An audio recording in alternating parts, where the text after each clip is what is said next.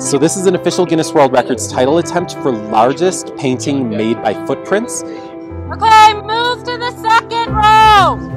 We've had these banners painted at the schools, at stores, at parks, at special events. Every footprint, every step was important in terms of achieving that record. I think this is a great record. It's not just something one person is doing, it's something that the entire community has been involved in. But the entire foot painting was designed by an artist. Because we did it all over the community, you can find remnants of our world record attempt at the library, at the middle school, at the elementary school, at various parts of Willits, where that paint went through the fabric and is still there. So in a sense, that record is laid out in various places in our community for the next year, year and a half.